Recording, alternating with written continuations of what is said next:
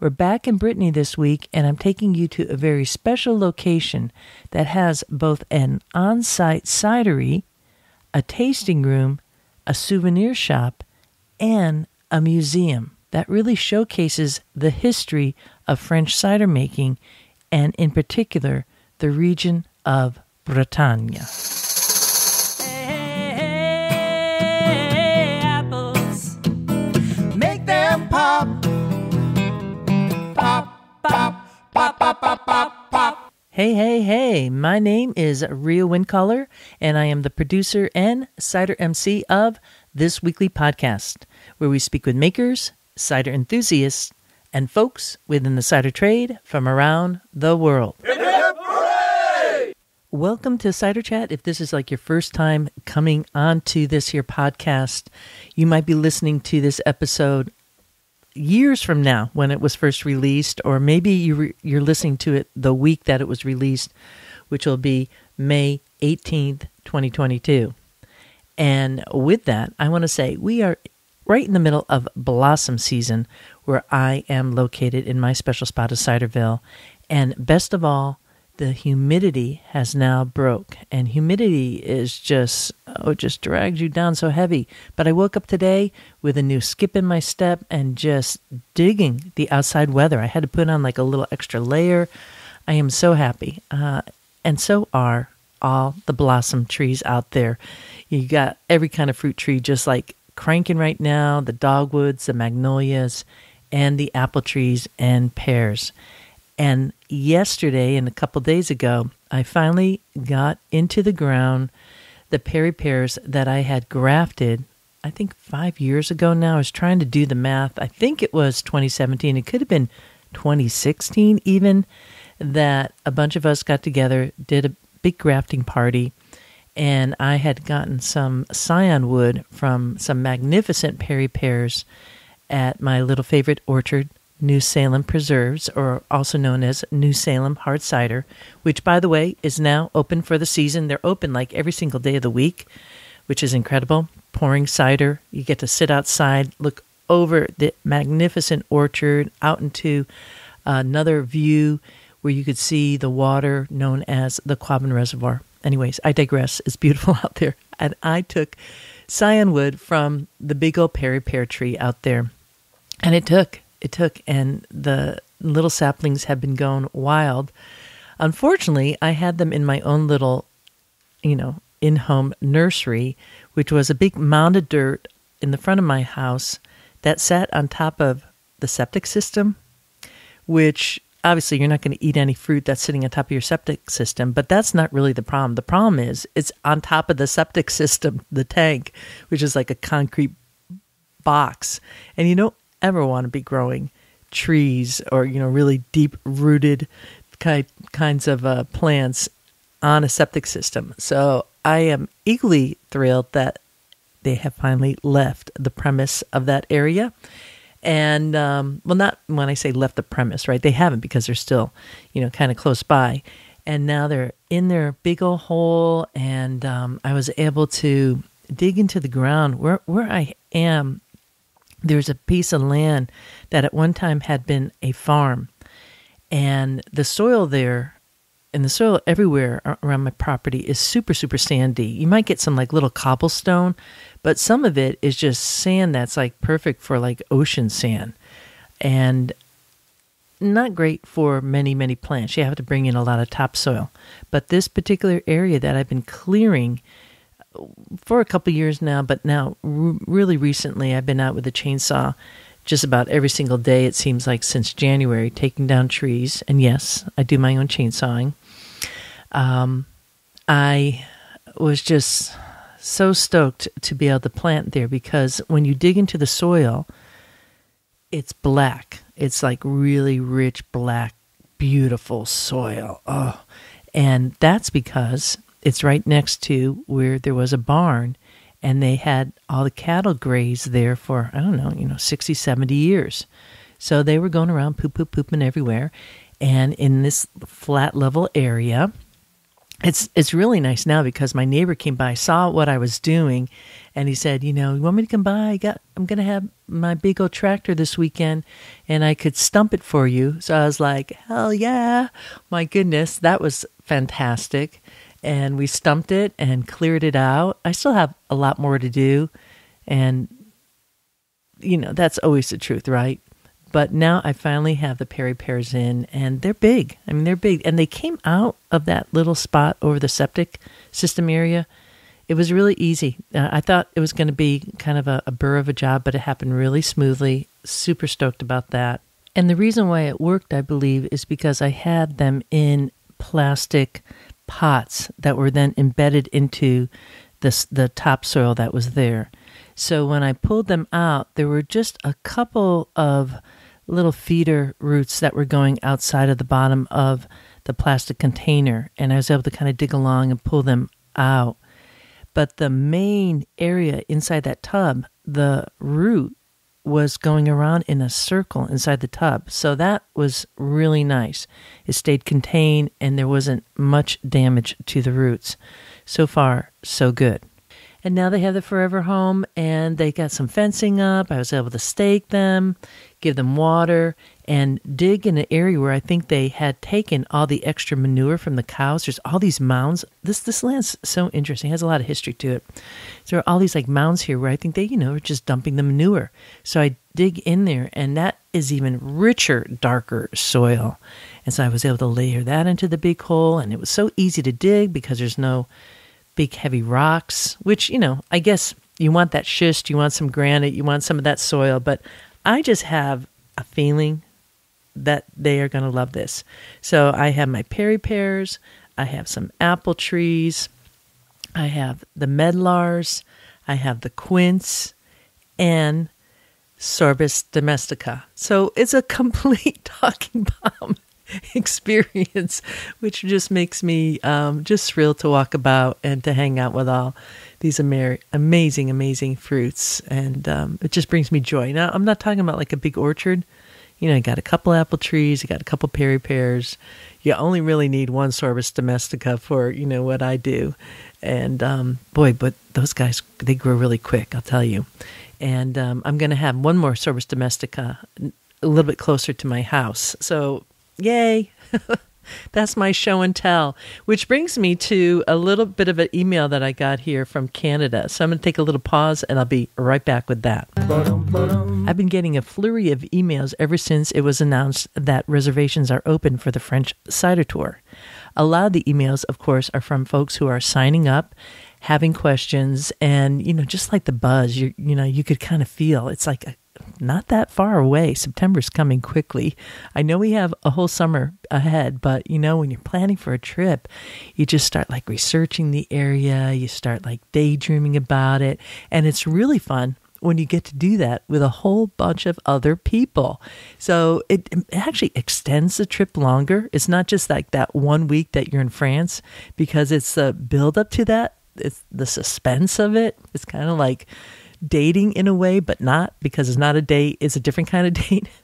And then, of course, I do this with all the folks who I've been on past tours with. In fact, some of them have written to me, wanting to come on this one. They can't necessarily do it, just a couple years later. But the post experience, of just being able to share that and go over it and having those friendships that you build, it just extends the entire experience. So that's been a ton of fun. And of course, I've also been hearing from people who say, I want to go, but I can't. And these are the reasons why, which is really sweet to hear. I'm so sorry, the folks who really want to make it, but they can't make it this time because all of a sudden there's a wedding on that weekend. Total bummer, but it's a nice time of year to have a wedding too.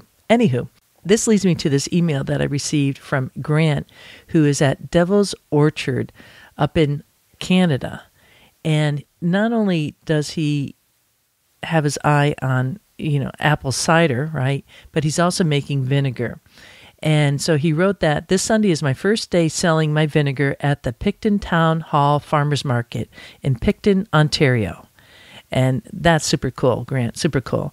And he said then that the apple orchard is slowly coming along. I hope to get a few apples this year. Mr. Quince is looking pretty good. and he writes in parentheses, he's the only quince in the orchard. I always address him as Mr. Quince. Well, what do you think about that, Mr. Quince?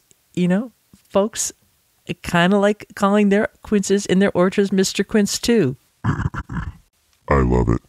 And I would like to say thank you, Grant, for growing quince. We're really watching a renewed interest in quince for fermentations as a standalone drink or as a blend in with cider, and cooking quince too. Oh, it's so exciting. It really is. And it bodes well for the future, doesn't it? Indeed it does, Rhea. Everyone loves quince, don't they?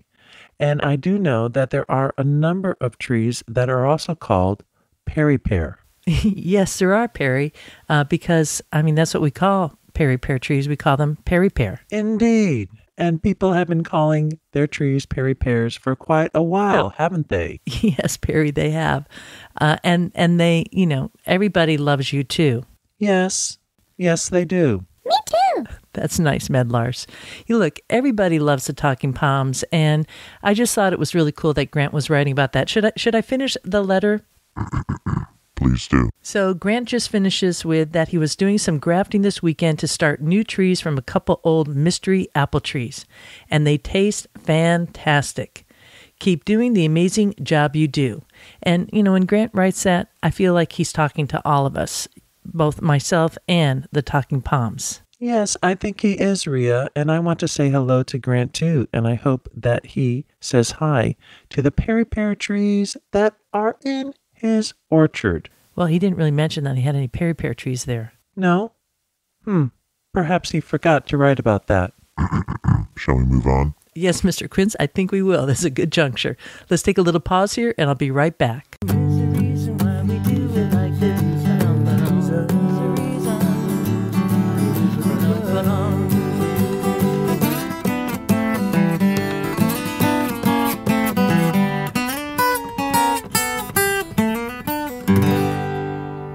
For those listeners in the Southern Hemisphere, I hope your apple harvest is going well. As far as I know, it begins around April and extends into June. And some of you in Latin America, in the Southern Hemisphere, Australia, New Zealand, you might already be starting some of your early ferments. And if you aren't there yet and you're looking for a particular yeast profile, well, allow me to introduce you to a provider of that known as Fermentis. Now, Fermentis is a sponsor of Cider Chat, so that should tell you a lot right there, because that means that they're really committed to the cider community, because they know what Cider Chat is doing in terms of promoting apples and cider around the world, and therefore they are on the same page trying to do the same and help provide cider makers, both commercial and non-commercial, with the best tools possible for fermentation. So whether you're working on a balanced, sweet, fruity, or crisp cider, Fermentis is the obvious choice for beverage fermentation, and now they are offering an ever-expanding range of cider yeast. And coming up in June, I am going to be recording an episode with a technician all on yeast from Fermentis. So this is your last call. If you have a question about yeast, you're hearing this podcast, and you have like a little bit of time right before June, you could send an email to info@ciderchat regarding any kind of yeast-related question or fermentation question, and we'll put that in the queue, which is pretty cool because you get like right in there. But you don't really have to wait for this episode. These folks are really willing to help, and you can find out more by going to fermentis.com, and they'll help you find the right yeast for your favorite cider. Walking through the orchard. It's nice any time of the year to walk in the orchard, and particularly right now in May when this here episode is going live. By the way, this episode is number 320 of Cider Chat, and we are in Season 7, which brings me to our featured conversation this week on the podcast. And once again, as I said earlier, we are in Bretagne, or Brittany, which is in France. This area is located south of Normandy, and it is an amazing cider region in and of itself, a little bit different than Normandy. If you listened to last week's episode, and I really encourage you to listen to that, where we were visiting an organic cidery, also in Brittany. That cidery is owned by Arnold Jean-Yves. We're going to be visiting Arnold on the September 2022 French Cider Tour. And then we'll be going to this cidery that I'm featuring today called Cider Prié.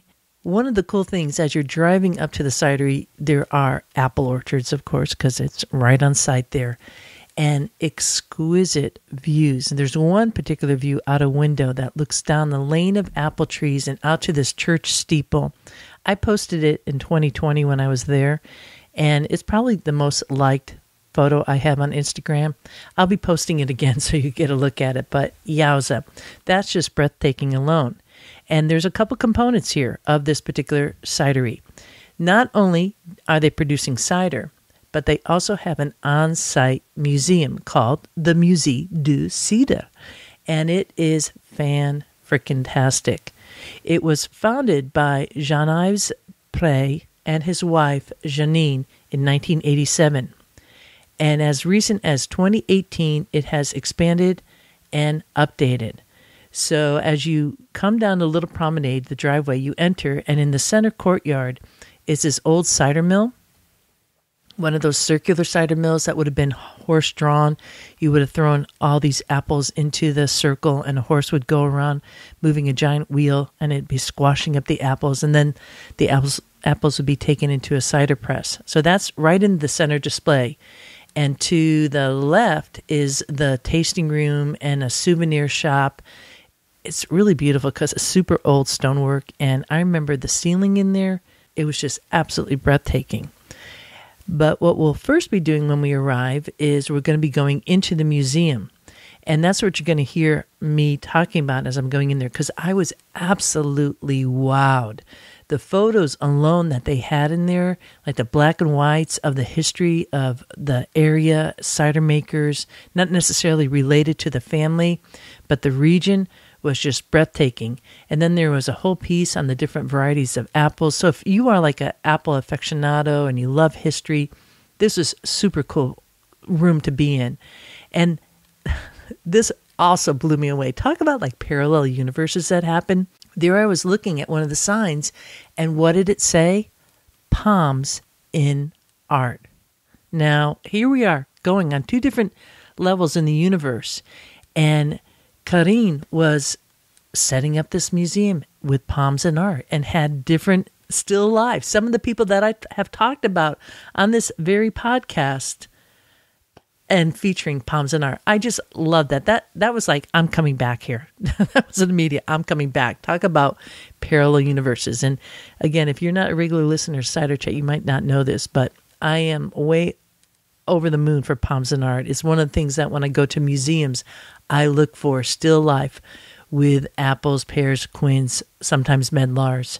You see it everywhere, and it just makes the museum visit so much more fun. I highly recommend it if you're going with someone to the museum. Like me, I'm into museums, but I could kind of get bored, so I have to have like a reason, a goal to do that. And thus, Palms in Art makes it so. So that was super cool. So you're in that room, and then we're going to be going, I didn't even realize, I thought that was it. But like I said, they expanded in 2018. You go around the corner, and now you go into this big, expansive room that overlooks the whole production of the cider on one side. And then you get this feeling. It's a little bit, if you've been to Nava in Spain, in Asturias, you'll see the Nava Museum, which is beautiful and magnificent. It reminded me a little bit of that because they have a big, giant, old-timey type of cider press. And then a lot of displays, and then the views. It's just stunning. So that's where I'm going to take you to give you a little taste of what it's like to travel there. We'll be heading there this September. I'm going to have a link in the show notes to the September Cider Tour. We are going to be closing reservations on May 31st, so time is closing up on this. And I just hope it really encourages you to do not delay on this. I mean, think of it. Here we've lost somebody like Jean-Yves. He passed away just a couple months ago. And that's kind of what sometimes happens if you don't seize the moment. life kind of passes you by, and boy, have we learned that these past 2 years. Anywho, and by the way, you're going to be hearing myself. You're going to be hearing Pamela, who is both our tour guide and my colleague in France. She'll be on the French Cider Tour, and also Karine. Avril à septembre, comme beaucoup de structures, je pense, dans le coin, hein, c'est assez saisonnier. Ouais. Donc là, ça fait ça. Nice because the museum has been closed like for low season for like 5 months. Oh. So she opened it just for you actually. So she's like, don't really look at the dust and so on because everything is a little bit mixing. C'est en mars l'opération nettoyage.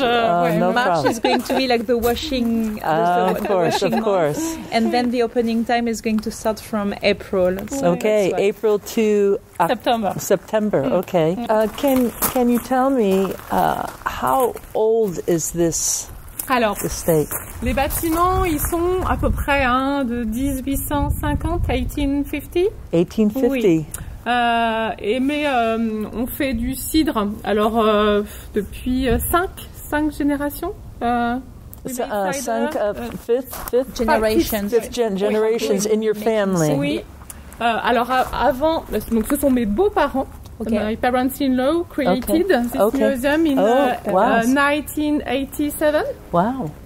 Her husband and her step brother keep on doing the cider. Moi, je suis arrivée plus tard, il y a un peu plus de 10 ans maintenant. Well, since the 5th generation, they have been making cider, but just on their own. They were not selling it.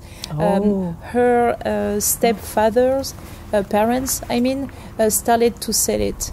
So they have been selling it since 2 generations now. Wow. Her husband and her step brother and her step parents. Very good. I'm going to enter the museum part. Oh, okay. So it's the museum, and that's the store on that side.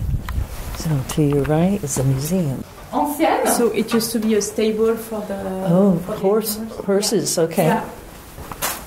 And you come in, you get to see some traditional tools. Yeah. Since last year or so before, like the making process was like a few meters away from here, but it wasn't here. And since last year, they decided to put the making process with the making factory right here, so people coming here can visit the museum, the chai and the... le chai, on peut le visiter la cave? Non, par contre la cave, non. So it's not possible to visit the chai, but it's possible to visit the producing factory. Fantastic.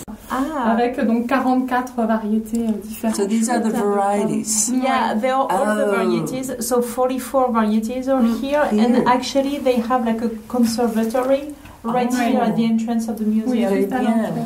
So do people locally, do they trade, like in the U.S., there's a lot of scion, wood clippings, and people trade and alors juste pour être sûr, je crois que ce sont des greffes à mon avis. Je pense qu'elle est en train de parler de ça. Oui. The conservancy, so I take like something here. Elles ont été greffées à la création du musée, donc en 87. They have been, I don't remember the word, they have been to protect the variety and to make sure. Right, and to put it on another tree and for new farmers, they're able to produce and then share and keep that going. So is the conservancy, how is that used? Is that a... C'est pour garder des vieilles variétés. Voilà, it's to keep the really old varieties. Okay. So are these all considered old varieties? Or? So most of them are like local varieties. Okay. So for most of them, you won't be able to find them in Normandy. But some of them, well, the thing is that it's what she was saying. Yeah, you can find some of them, but they have a different name. So 44 varieties here, and that says a list of the varieties. So grafts, grafts, all grafted in 1987. When they opened. Okay, perfect. So there are 3 full-time employees here, and they also they also have cows, which means that they have the cider part job and also des vaches laitières and the milky cows. Yeah, but it's good to show how wide. It's a very nice display. You really, from where is the origin of the palm and moving on. It's very educational. Ouais. Well done. Oui, well on done. apprend plein de choses, ça c'est sûr. And I can't even read it, but I could kind of understand it. So Et that's, justement, la pomme et l'art. wow, look at that. So this is the palms in art. Look at that. Yeah, it's what she just said. Apple and art. Ouais. Yeah. So Bacchus and then in c'est chouette, Paris. c'est hyper bien trouvé. Cézanne did so much of the still life. Well, Claude Monet, you know, like Impressionism, like in Normandy, it's like je sais plus comment on dit berceau. It's like where Impressionism was born. So, like right next to in Honfleur, for example, it's one of the capital of Impressionism. Monet used to be like in Honfleur, yes, and used to be in Giverny. You know Giverny? Yes. So this is where he used to live. It's in Normandy as well. Wow. It's really nearby here. Certains insectes. It's an organical farm, so they don't use any of those Pesticides. Yes. So sometimes like those animals, insects can get in there. Yeah, it's very difficult. That's a very good display. Alors après, on a la chance, nous, d'avoir... C'est de la pomme à cidre, mais la pomme à cidre est plus costaud et plus résistante que la pomme de table. Okay, ouais. But she's saying that at least they are really lucky because they just deal with the cider palm, which is more resistant, right? Strength compared to like the one we eat. Ouais, elles ont une peau épaisse, voilà, rugueuse, et c'est vrai que du coup elles sont moins. Yeah, the skin is like more thicker. thin. Yeah. Et puis nous, tout est broyé, pressé, donc on s'en fiche qu'elle soit jolie, qu'elle soit bien ronde, qu'elle ait une belle, un bel aspect en fait, peu importe, puisque nous tout est travaillé. Hein, donc, And they don't really care about the shape of the apple because they press the apple. So you know that nowadays we talk a lot about the ugly. The ugly apples make the best cider. Yes. So she's saying that even if our fruits are ugly, we don't care because if they taste good for cider, it's the most important. So smart. Due to bad weather, sometimes like the apples get even more like smaller. And she was saying that, for example, 2 years ago they were suffering from worms. Yeah, when it's really warm. When it's really shining. Frost. Last year they were suffering from frost, so the flowers got like really frozen. Actually they didn't get any because the flowers got frozen, so they were not able to collect it. And last year, for example, they were out of cider in August. And like they just they just produce their own, they just use their own fruits. So when they don't have anything left, Same thing in the U.S. How about this year? Was it a good year? Yeah, this year it's a good year. Oui, cette année, oui. Good year, yeah. C'est bien. Oh, and here too. This is a huge museum. Le nouveau bâtiment. So we just came into another room. You come into the front room off of the courtyard where the degage is, and you're coming into a number of presentations on the wall. You can understand about the apples and the apple varieties and this beautiful redone stable. Then you walk into another room and there's another degage inside. You could get up close, and seating where you see a multimedia presentation and a movie in a much larger barn. You're able to look into the bottling area that they are, because they just recently moved their production facility over here. Still many artifacts from the past, barrels and different tools being used, beehives that you could see, different blockage that might be used with the apple trees, photos of family from the 1850s, where this family here 5 generations ago started. It is accessible from what I could see. It's like a nice ramp kind of coming up, or stairs, and there's just these cool photos of history that you just have to come here to see. This is a really spectacular museum.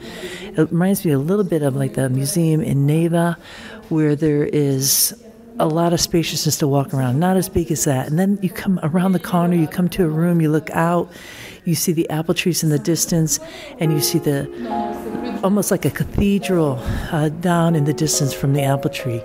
A really old press, a wooden press too, that gives you a size and dimension of what they were dealing with back in the day. I mean, original presses, they were just putting on stones. I mean, boulders, like little mini boulders to weight down the press, and then they kind of, well, scaled it up to a screw, and yeah, it's really the La Pressière. It's giant, a giant beam, and there's a barrel at the end, and more artifacts. It's a really cool place. Highly worth your time to come out here and visit.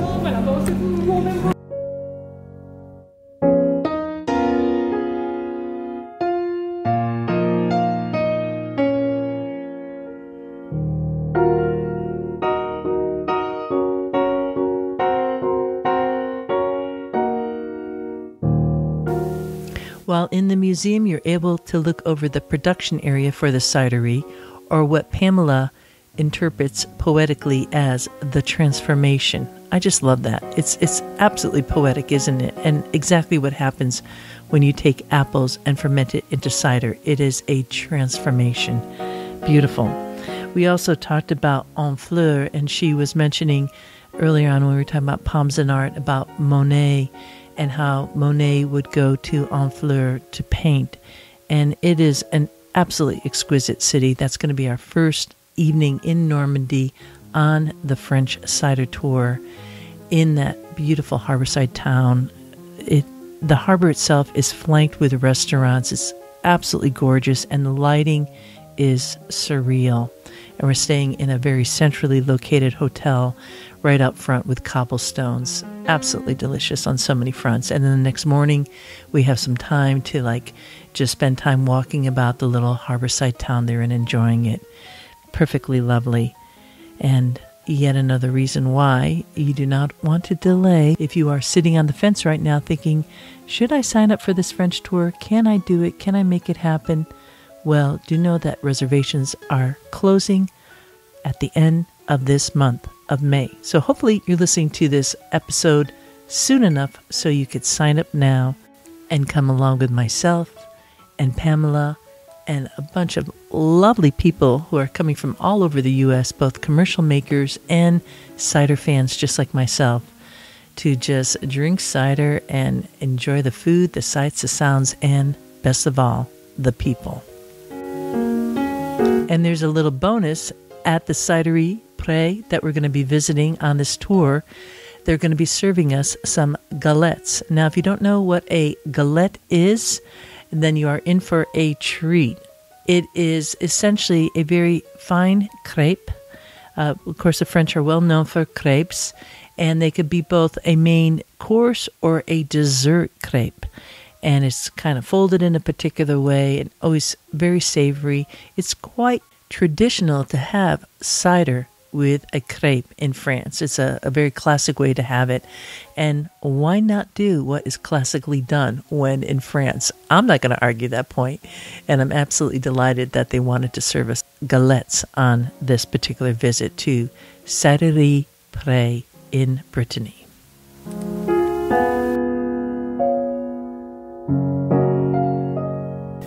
If you want to find out more about the cidery, go to the show notes for this here episode 320 of Cider Chat.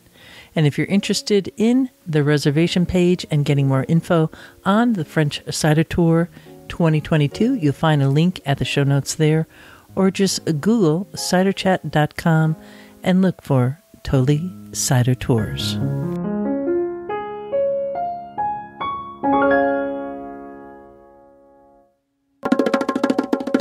And with that, I leave you here.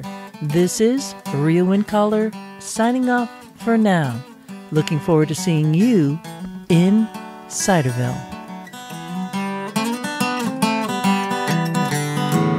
We like cider, we like palms, we love orchards and have having fun. There is a reason. There is a reason why we do it like this. Oh yes, there is. There is a reason why we do it like this. Oh yes, there is. There is a reason why we drink it like this. Oh yes, there is. There is a reason. We like walking through the orchards, dancing in the streets, smelling all the blossoms, kicking up our feet. We like cider, we like palms, we like orchards, having some fun. There is a reason. There is a reason why we do it like this. Oh yes, there is. There is a reason why we do it like this. Oh yes, there is. There is a reason why we drink it like this. Oh yes, there is. There is a reason. We like walking through the orchards, dancing in the streets, smelling all the blossoms, kicking up our feet. Oh yeah. We like cider. Oh yes, we do. We like palms. Oh yes, we do. We love orchards, having some fun. There is a reason. There is a reason why we do it like this. Ba-da-da-dum. There's a reason why we do it like this. Ba-da-da-dum. There is a reason why we drink it like this. Ba-da-da-dum. Ba-da-da-dum. We like walking down the orchards, dancing in the streets, smelling all the blossoms, kicking up our feet. Oh yeah. We like cider. Ba-da-da-dum. We like palms. Oh yes, we do. We like orchards, having some fun.